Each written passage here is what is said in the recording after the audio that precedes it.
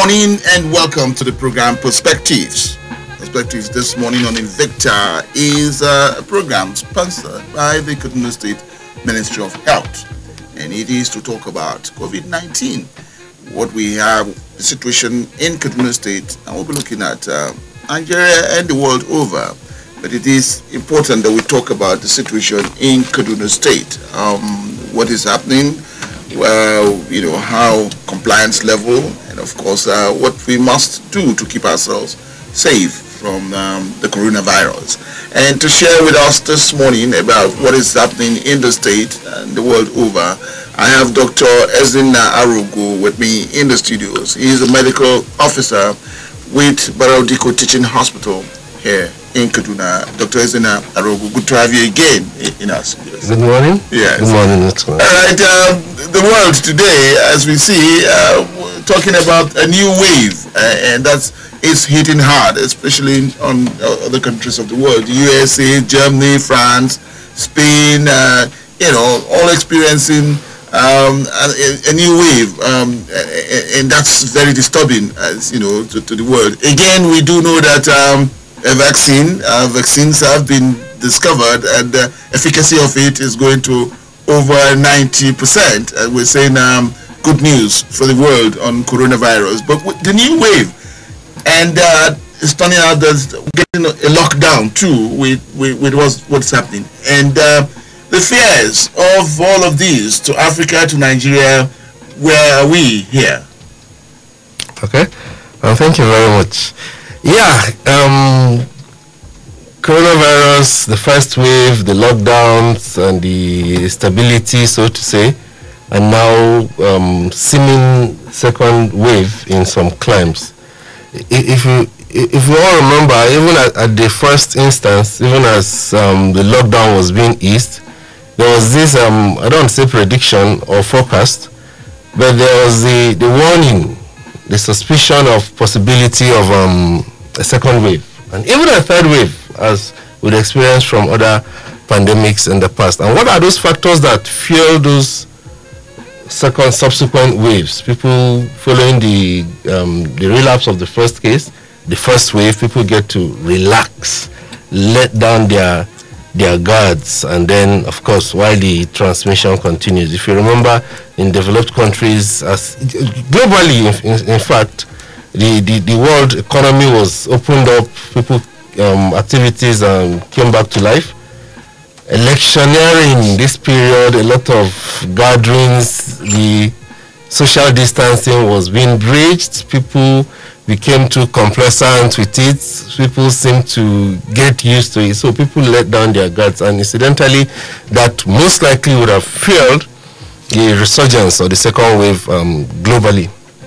Now, of course, no doubt that there's still an eye looking out for mutation, if there are some mutant strains that are reinfecting people. Then coming down to our climes, it seems we're not having the second wave yet. It seems, I said. Why do I say seems? Ab initio, we have our peculiar challenges. Take, for instance, in the country, testing even. Have we hit our targets? The whole of Nigeria have not tested up to 1 million. Meanwhile, countries like the US had in the past were tested up to 100,000 per day. So within 10 days, they would have done what we've done in a country. So you can see that for obvious reasons, testing is still poor in our countries. But even at that, even at the testing rate, people's attitude, people are getting tired. People are just tired. You know, people have either gotten used to it, or we just want to live on with the normal life. So the testing, again, is one factor. But even at that, the percentage, the rate of people tested, the prevalence amongst those tested has also seemed to drop. So while we might have, yes, genuinely have some reduction in our incidence in our countries, in our country, but there's also the issue of the testing. But by and large, across all boards where testings are being done and optimally or near optimally, the cases of COVID-19 in Africa and Nigeria particularly has seemed to, of course, the rate has seemed to reduce, and we hope it continues reducing. But again, our testing attitude is still poor. You talked about attitude, and I want to take you off from there. The attitude where we've let off our guards and where we've gone back to relaxed, so to say. Is it this belief that with us COVID-19 may not be as real as what is happening, or that so many factors have come to play? Why? Because of course we know about the unemployment rate, we know the economy is biting so hard, and we know that here's a country that we must just go out to earn a living, and so attitude and why we relaxed and let down our guards. Where can you place that? What can you say on that? Okay, yeah.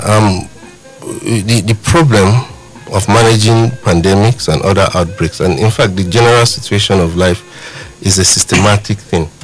Okay, if we look at the system in developing countries, Nigeria as an example, as compared to developed countries, the system the countries run, the individuals run, the government run, they are in fact very, very far apart.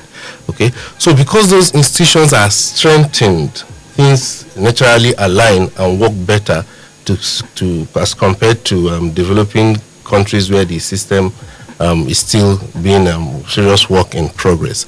Now, because of course, the relaxation of lockdown and all that has happened is not because Corona has been defeated or Corona has gone, but people need to even be alive. Okay, so people need to get back to simply to be alive. People need to progress. Schools need to open. People's businesses need to restart. People need to pick up their lives again, and we have to weigh the risk and the benefits, and that's why eventually we'll have to start opening up. But in opening up, the protocols have been adjusted, but have not been abolished in the infection prevention control, especially the non-pharmaceutical prevention protocols, face masking, social distancing, hand hygiene, cough etiquettes, and all that. Those things are still in place. But how responsible have individuals been in adhering to these protocols? You and I will know that number one, people usually are on default trying to be against the norms or the rules, and then the impact and effect of coronavirus, like I said earlier on, people have become burnt out. People are tired. People just, so it's across board. Nobody exempted from government. If you look at government officials in government meetings, to even health workers, to a whole across board worship centers, people are throwing away the rules and protocols. But the unfortunate thing, while we are letting low our guards, the coronavirus is not letting low its guards. It's still there. It's still virulent. It's still deadly, especially amongst those with other comorbidities, as in other infections and risk factors. So it's still there and it's still killing people. But albeit we know that yes, there's been, with the little adherence to protocol, let me say little, that has been done, we could see that. And again, for probably other factors related to the virus, probably, we could see that there's been a decline, a significant decline, across board at the rate. But, like I said, people have let down guards and coronavirus is still there. If we're able to optimize our testing, we just might pick a lot of cases that we've not picked. Praying and hoping that we don't have a surge again, especially now we're going into the Harmattan season. Well, coming back home to Kaduna State, the situation in Kaduna State, can we, look into that? Oh well, situation in Kaduna State, I must primarily commend Kaduna State's government and Kaduna State's response team on coronavirus. Why am I commending that? If you look at Kaduna State versus other states, there are some states we all know that have practically stopped testing, or have even had it difficult. Even the few cases that NCDC had said were from those states are still fighting, saying no, we don't have such, and it doesn't really make sense from the from the scientific angle. But if you look at Kaduna State, there's been a consistency in testing. The target for each state is to test at least 1% of its population. Okay, may not have the figures of that completely, but a lot of states are far from there. A lot of states are sleeping on it. Of course, funds were provided to all states to enhance such testings. But in Kaduna State, there's been a lot of activities to improve on testing. A lot of activities. The testings are now moved down to the local government areas. More tests, more sample collection sites are provided. Okay, consumables and kits are being provided even to local government areas, so people don't need to come to the metropolis for testings to be done. So in Kaduna State, as at yesterday, confirmed cases total is just less than 3,000, about 2,945. Number of cases on management, 173, and then number of cases that have been discharged, about 2,725, while number of deaths have been at 47. And even at this, Kaduna State is still, if you see the data every day, the statistics, you notice that Kaduna has been testing relatively better than a lot of states. A lot of activities are on, but again, like I said, it's far from what we used to have in the past. Okay, intensified case findings. How are we doing that? How are individuals volunteering to come and test? People will have symptoms and rather stay at home, as compared to at the initial time that people want to volunteer themselves to go and test. People will come back from trips and have symptoms. Their neighbors, family members ab initio would have either made sure they got tested, but now everybody is so relaxed about it. So those are the issues. People are not. If you go to events, you see a lot of events, a lot of weddings. You know, with the lockdown, everybody held on to their weddings, and now with the opening of town, now weddings are back, burials are back. If you pass through any of these events, you wonder if we just had COVID-19 in this 2020. So, by and large, Kaduna State, as I would say, yes, is still doing better compared to other states. But of course, we've not reached where we aim and hope to reach. Would it be part of our civic responsibility as citizens, around us in the neighborhood, to probably report cases of that we suspect that this, attention of the COVID team has to be drawn to that? Yes, I would say yes. It has not changed from when it was. Please look out if your neighbor comes back from an area that high risk areas, when we had China and some few states in the country, but now that we've had it all over the place, of course that line in the protocol seems to just naturally walk away.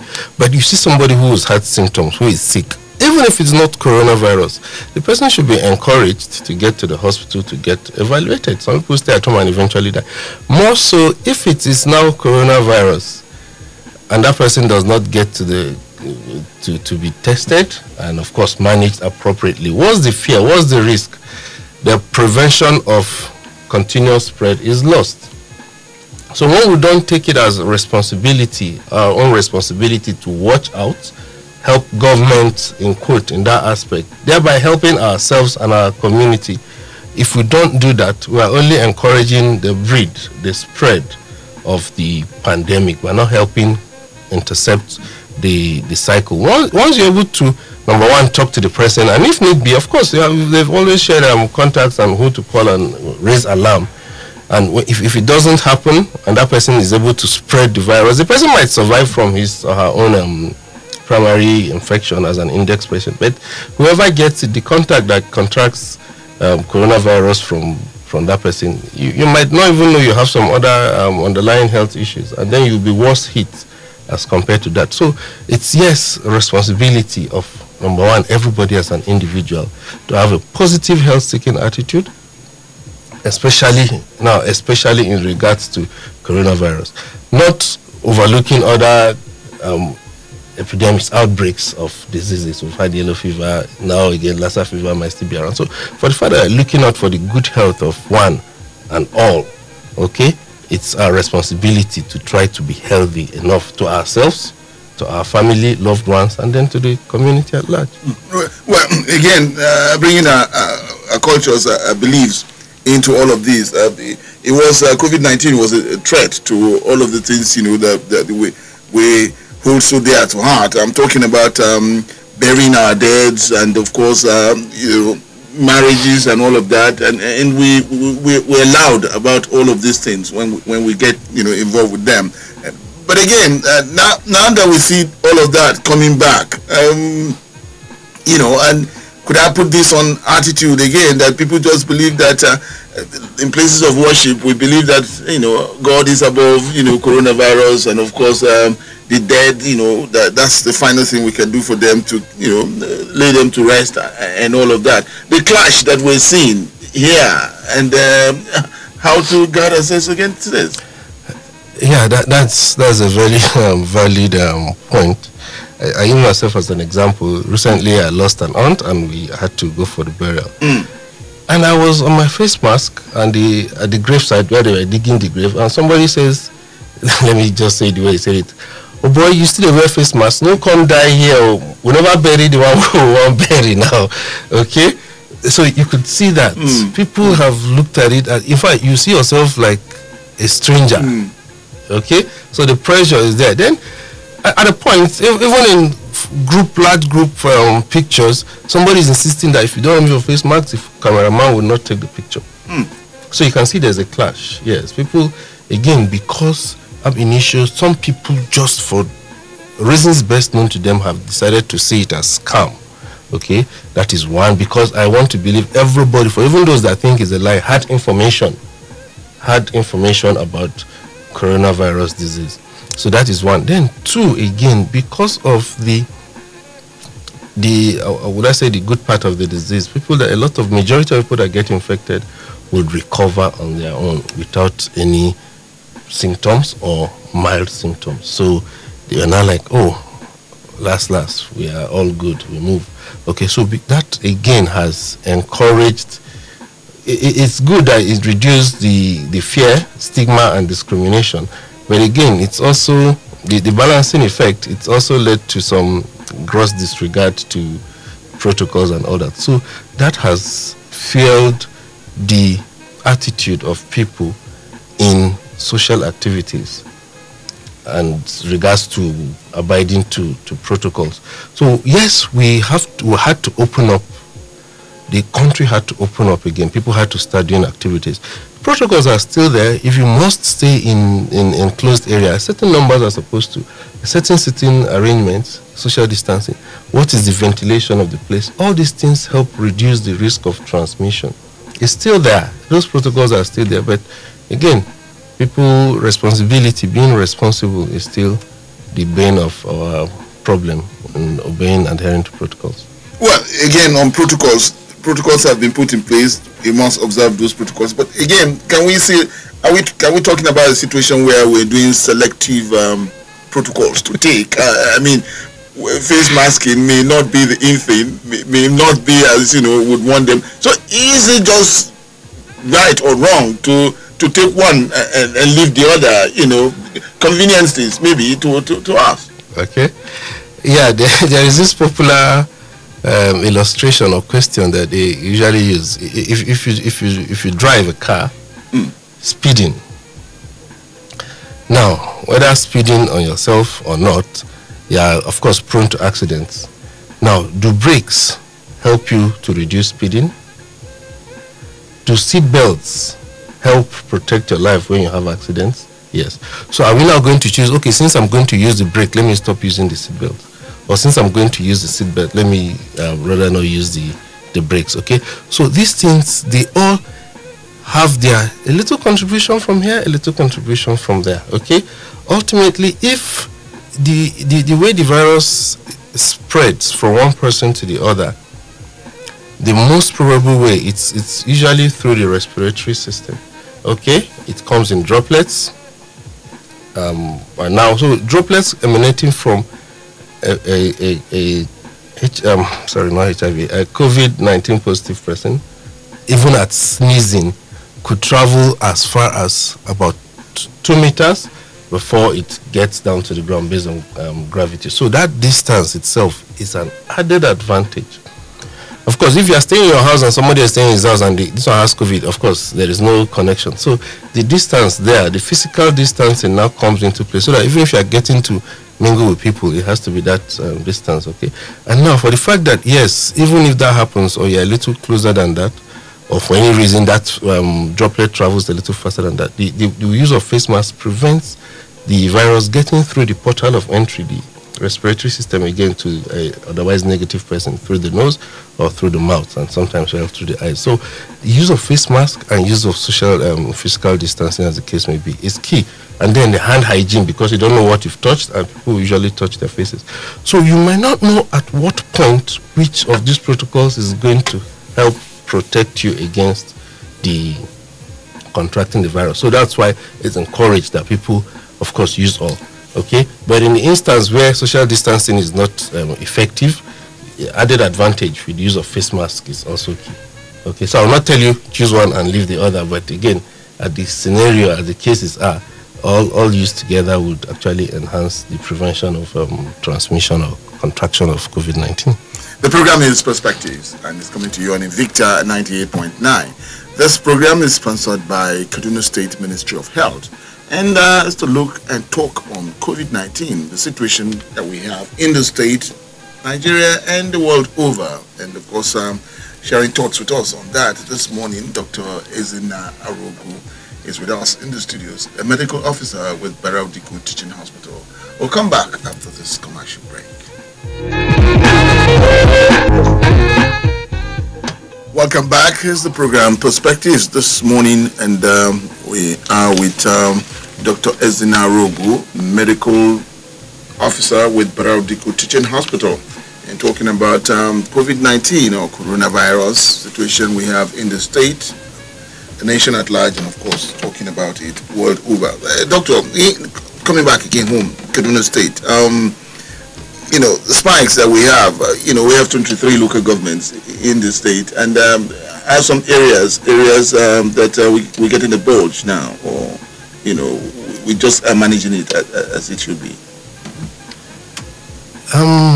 Well, like we've said, you know, the local government areas, you have to look at various factors. Population facilities per se, sample collection, like I've said, is been disseminated to the 23 local government areas. People have been trained so that they could at least take specimen where samples are taken and then brought back to central areas that have the testing labs, like in Kaduna and Zaria, where the proper testings are done. So the ease of assessing such facilities is one, okay. Of course, if you look at it again, the attitude of individuals in some various local governments vary based on some people predominantly are farmers, go more to farm. Their routine activities keep them usually far away into the bush and all that. So the ability to come and even have their samples taken, okay, as compared to other urban areas, Kaduna Central, Kaduna North, Chukun and all these areas around there. Of course, when you see the spikes going up in those areas, it actually goes back to look at what amount of testings have we done. Number two, when you have, like now, the way the testing has actually adapted itself, so to say, the intensified case findings. Okay, if you have one person who is positive, the idea is look at who are his contacts, who are his immediate contacts, and the more you check amongst those people, the higher the chance of having positive cases, as compared to maybe when 10 people come to test in far away, maybe local governments that are very far and nobody is found positive. You know, you're not looking at index cases and looking for contact tracing. So looking at local governments or environments like Kaduna North and then Kaduna South and Chikun, where people who are found positive, you can easily find their contacts, either their immediate families whom they've been together with or who they've come in contact with within the recent period. So that has actually accounted to the ability of finding more positive cases. But just like from beginning of COVID-19, the area that have more traffic, the area that have people traveling more from other places into the more people that traveling to Kaduna Metropolis cannot be, even on passing through, will not be compared as to people that travel to other local government areas. So these factors and others actually fuel the spike in from selected local government areas, as we've seen. And again, talking about those victims or those that are tested, that have tested positive. We heard, at the onset that it was for free treatment, and of course, do we still have all of that on ground? Yes. For now, treatment for coronavirus is still free. Government is still, free. The patient doesn't pay anything. Yes. Not that government doesn't spend money. Government spends money to treat. It's still free. It's still free. Okay. The protocols for payment for testing lies on those that come into the country. Is beyond just Kaduna State. People that are coming from outside the country who did their test and then come in have compulsory testing after seven days. So they pay for that. But for Kaduna State, testing is still free. Testing is still free, and then of course treatment is free. Okay, and we have not had cases of probably overwhelmed with facilities have not yet been overwhelmed with those reporting or those that have been treated now. No, currently you can see with the decline. If you look at people in active treatment, about 173 or so, and what I mean, those that we know currently, yes, have not tested after testing positive, have not tested negative afterwards. Now, it's not all that are managed in the isolation centers. People are categorized. If you're qualified to be isolated from or managed in isolation centers, of course, you are taken to such centers depending on the state of your ill health. Like I said, some might have no symptoms at all. They've just been found to be positive, but they are not having any symptoms of the disease. So those ones, the way you manage them, different from somebody who is having as much as difficulty in breathing. So those that have symptoms are managed appropriately according to their symptoms in either in the centers, isolation centers. Those that have mild or no symptoms will be managed at home with certain protocols. Again, of course, you are isolated at home, and then so that you don't spread to others, and then you are being managed from there. So there is the overwhelming. Now we have 173 as compared to the past, we will have even more than that. So for now, health workers are not overstretched in management of COVID-19, singularly because our number of active cases are not as much as compared to initial times, and again because we are not experiencing any second wave again currently. Okay, but if we get there and we have more people who are getting positive and having symptoms, of course the cycle will repeat itself. Well, other parts of other clients are talking about lockdown, and of course we see other clients too. Now I'm talking about palliatives and on how to cushion the effects on their citizens. For Nigeria, back home, we do not pray for that, really happen. Because we saw what happened with the palliatives and distribution in the country, and of course in states too. We cannot afford to go for a lockdown, Doctor. Again, even the first lockdown, not that we comfortably afforded to go for a lockdown, it was a necessity. Okay, we pray and hope we don't get to that state. Okay, if we get there, the alternative will be to lock down again. You have to cut the spread. You have to intercept the cycle of transmission. But like what we've seen, even the other clients, they're not finding it funny going back on lockdowns. They also have their challenges. They have challenges with testing and treatment also. But because their cases have spiked, a second wave has come up. That's why they're having their various lockdowns. For Nigeria, we pray it doesn't get to that extent. And we hope it doesn't. And again, of course, the good news about vaccines coming around, we pray and hope they become approved as quickly as possible so that we could intercept such. So for now, yes, lockdown is still on the table. Nobody has ruled it out of the table, but it's not tending, the graph is not tending towards lockdown again for now. Okay, we just talked about it for the vaccine now. The Pfizer, Moderna, and of course all other giant pharmaceuticals are coming out with all to get rid of COVID-19 or for treatment of COVID-19. Again, distribution is becoming a problem. They are talking about distribution now. again, for Africa, for Nigeria, and all of this trickling down, would we have a situation on our hands with that? Well, for now, yes, a lot of good news. Some have shown to be about 95% efficacious, but it's not. None has had the green light go to the market. Okay, they're still studying all that to know. But if eventually it's approved, of course, it's a pandemic. The WHO, UNICEF, and all the other World Health bodies will look at modalities on how to get it across. They will look at criteria. For now, we don't know how it's going to be, but of course, for humanity's sake, they will try to make it go around. Some of those vaccines, like that of, well, maybe Pfizer and some, storage a lot of issues concerning them. Some storage facilities have to start about minus 70 degrees Celsius. Okay, so where can we really do that? Okay, and then others might be minus 30, others within the range that we could actually manage in our fridge and freezers in the country, looking at power supply. So a lot of factors are related to vaccine processing, even up to vaccination. The federal government has its task force on ground already looking at that.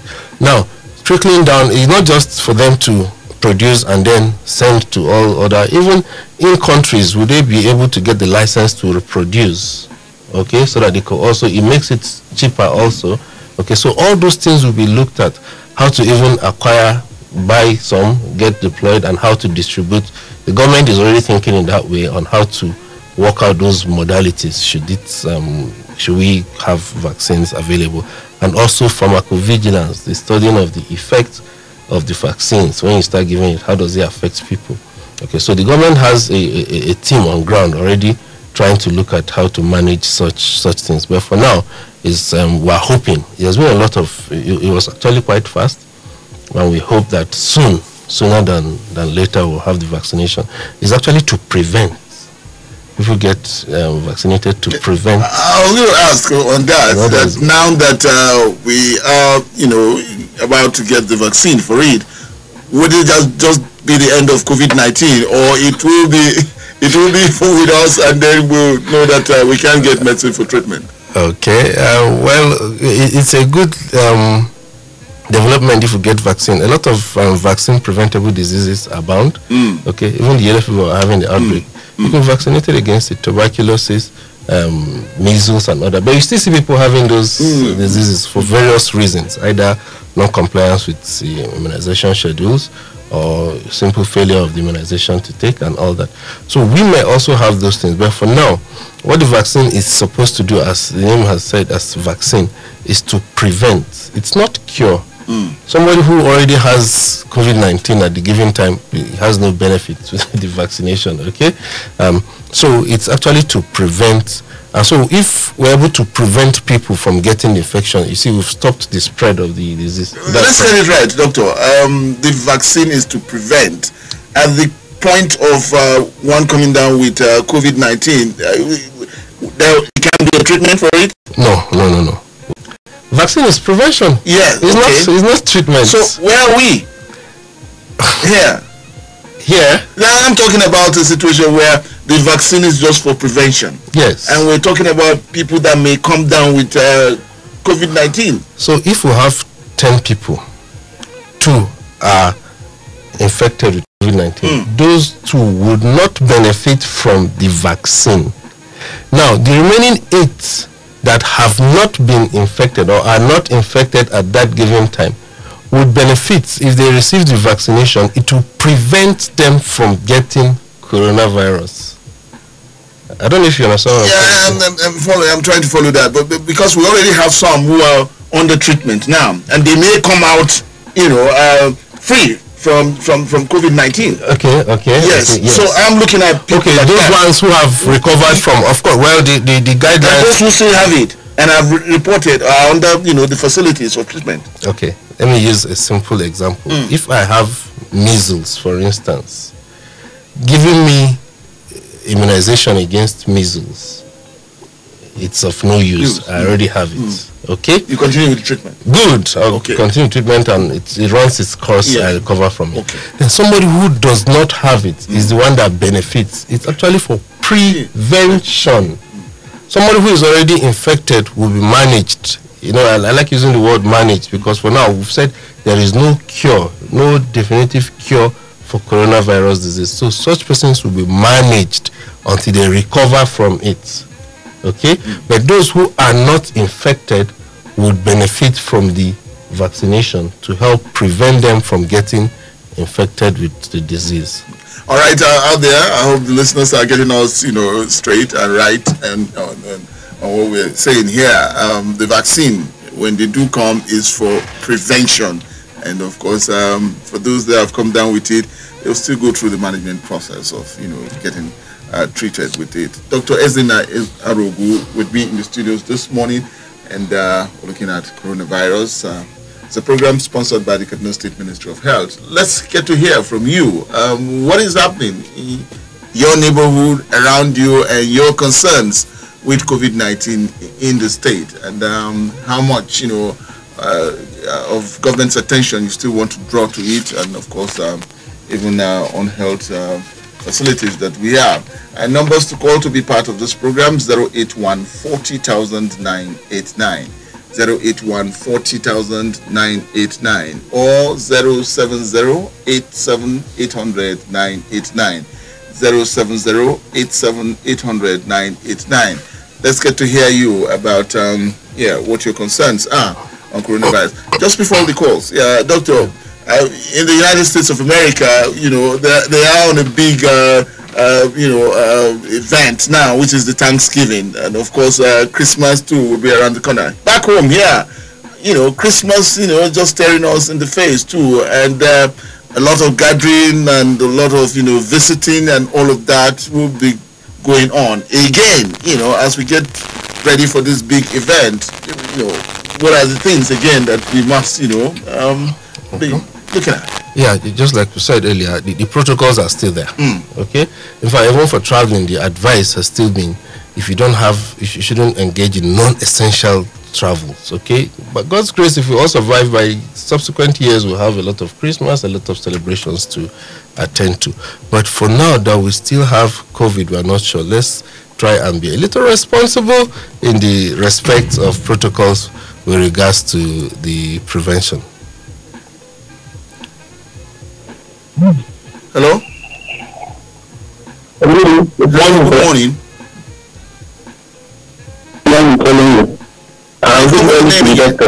Sorry, can you come with Zamani.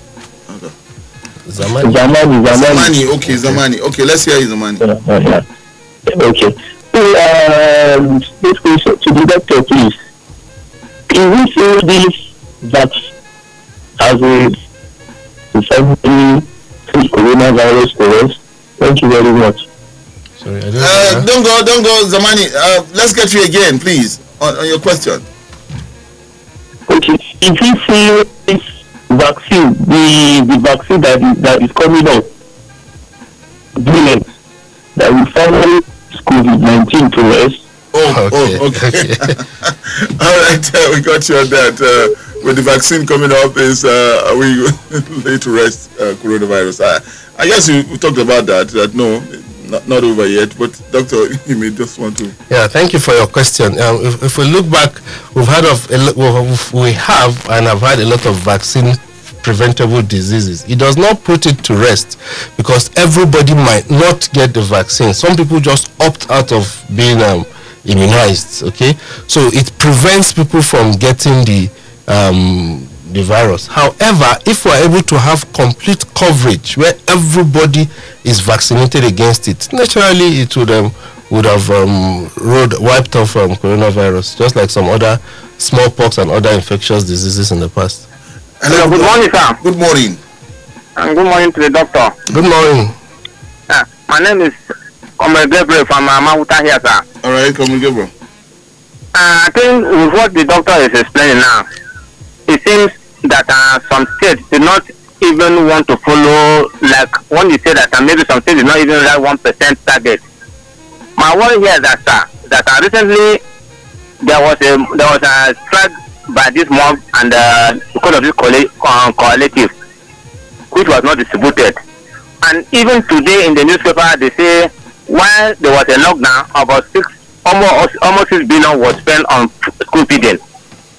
The unfortunate thing is that why is it that when somebody is starting with responsibilities, he doesn't want to carry on, because just as the doctor and data and everybody are explaining, we not all listen from this one and take precautions. But it seems the people starting with this responsibility, they are not sincere at all, because how can they, which amount of money they cannot be able to go around. And even recently, the state government here was saying that they spend about 400,000 to manage a patient. So let them be sincere so that we can be able to curtail this. Not whether on face mask or hand sanitizer. Let the people who are handling it, let them be sincere. Any cash given to them, let them spend it very well, so that we'll be able to know that they are doing their job. My area here, for example, sir, the school that we are going at Mahuta here, in fact, before you even enter the school, you have to wash your hands, and then you have your face mask. All the students there, they have it. So what we are saying is, while the people are trying their best, the people starting with responsibility, they should also make sure that funds given to them are properly managed. That's my own concern, sir. Okay, Comrade Gabriel, we got you on that. All right, Doctor. Yeah, thank you on that, Comrade Gabriel. Yeah, it's what everybody is saying. Those that have been given responsibilities to stand up and own up to their responsibilities. We're not the ones executing those responsibilities, so they would be in the best position for those states to talk about their modalities of managing funds that were given to curb, either to provide as palliative or to treat patients. And for instance, you mentioned Kaduna State spending some amount of money. Of course, they look at, they have the checklist on what has been done to manage coronavirus patients. The cost of managing one patient might vary from the cost of managing the second patient. Some patients might be on oxygen therapy for weeks. That might even be more than the 400,000 naira you're talking about. But again, I may not be able to give you the full details on the various stages and what it entails to manage a patient, from testing the contacts, admitting, and managing the people that the personal protective equipment that are used to attend to the patients. It's a whole lot of things that are putting together to manage one patient that has coronavirus disease. So the government has a better standing on details on how these patients are managed. But know that to manage one patient might be even more than what you are thinking. While of course to manage others might not even take half of that. So it varies from one person to the other. Yeah, let's come back to you now, Doctor. And I'm talking about our frontline workers on health personnel on COVID-19. What's the situation now? I'm asking this because when it first came, when it first broke, we saw some health workers, that had to, were taken out on coronavirus. Our health workers, frontline workers, are they, have we stabilized on, getting infected and all of that? Okay, thank you very much. Health workers face hazards on the job every day. Hazards. Some eventually pay the supreme price, unfortunately. And some have morbidities, have effects of those hazards that may last a long time in their life. However, not that they've stabilized, so to say, but there is a better understanding of the virus, so people adapt better in its management. Okay. We have this call. Hello, good morning. Good morning, Mr. Renta. Good morning. Good morning, Doctor. Good morning, sir. Please, I have this question. Your name, please. Okay, Thomas speaking from Burmese. All right, Thomas, let's say. Yeah, and the question is that I want to know how long does this virus last on the surface? Because if you look at the whole thing now, we are so exposed in so many ways. For instance, like somebody going to ATM, one is going out, the other one is coming in. I want to know for how long this virus lasts on the surface. Thank you. All right, thank you very much. Yeah, a lot of studies have been done on how long it could stay on. Is it wood? Is it cloth? Is it metal? Okay, some have said that maybe some few days. All right, but the general advice, because you're not going to start checking and saying this virus that is here, has it died? Is it still there? You want to know how many days it's going to stay. Yes, outside the human host, it doesn't stay too long as per days, okay? But I'm not able to tell you, some have looked at 4 to 5 days, some have looked at even 4 to 8 days on various surfaces, depending on the environmental condition. So, but if you're talking about ATM surfaces, these are places where people, you are talking of minutes, okay? And you're using the buttons. That is why it is encouraged that people do what? Hand hygiene, okay? Hand hygiene is encouraged. What do you mean by hand hygiene? Either washing your hands or using of hand sanitizers to clean your hands after touching a surface that somebody else would have touched. In health facilities, example, they encourage frequent cleaning of surfaces with disinfecting agents. Okay, so that is what it's encouraged, that we should do hand hygiene. Even if it's not coronavirus disease, there could be other pathogens that you could get, you could contract by touching surfaces, commonly touched surfaces, ATMs, doorknobs, cars. If you get into keke, those bars that people hold and all that. And let's remember, Lassa fever is also around, so people can also get them from such surfaces. Okay, so while it doesn't last so long, it varies from one surface to the other, evidence being studied. Okay, but the idea is that you cannot predict absolutely how long it's going to last. So the message is still do your hand hygiene. I'll ask you just one last question, Doctor. The time is almost up the ceiling, and that's about what we see Kaduna State government doing when it all started, the lockdown, and of course all the protocols that have been we've been told to keep to, and we're doing all of that, and then we've talked about states, neighboring states, or neighbors who have not done as much as the state government, Kaduna State government, has done. And of course, we're all open now, interstate travels and all of that going on. So for those that have not, kept to all of what government of Kaduna State had done, are we not just, again, that may suffer, what is not really ours? But again, that's it that we get. Yeah, that's the rather unfortunate thing. If you remember, Kaduna, at the initial times, beside our index case, other cases came from other states. When we had like 60, maybe 50 came from a particular state, because they were coming from other borders that at that time probably did not do what they were supposed to do. The presidential tax at the higher level is, of course, responsible to look at, make sure that states adhere to protocols. But again, a lot of autonomy in states. But now that's why it's left. Why Kaduna state government, I must say, and other state governments also are adhering to protocols and trying to protect it. It's unfortunate that some others are not doing that, and it might just keep taking us round and round the cycle. So we hope and pray that they wake up to their responsibilities. Again, it comes back to being responsible for your citizens and health. We pray they all wake up to their responsibilities and do the needful. Look at foreign, international, when people let down gas, when people disregarded face masks, disregarded social distancing, we saw all happened, okay? The whole world cannot just be lying against itself on just one particular thing. So it's a wake-up call to all concerned, individuals, governments, governors, people in authorities, to be responsible in their own little way. And that will go a long way helping us curb the COVID-19 pandemic. Dr. Ezinna Arogu, thank you for coming on the program. Thank you very much. Thank you. And that will just be about the size of it on Perspectives this morning. Program sponsored by Kaduna State Ministry of Health, and is to talk on COVID and of COVID-19 and what the state government is doing, and of course the citizens' responsibilities too. Dr. Ezinna Arogu, medical officer with Barao Deko Teaching Hospital, being with us, telling us about what we still need to do on it. And I'd like to thank my colleague in the studios, Maranatha, for connecting me with you. We'll come back with Perspective tomorrow. Good morning.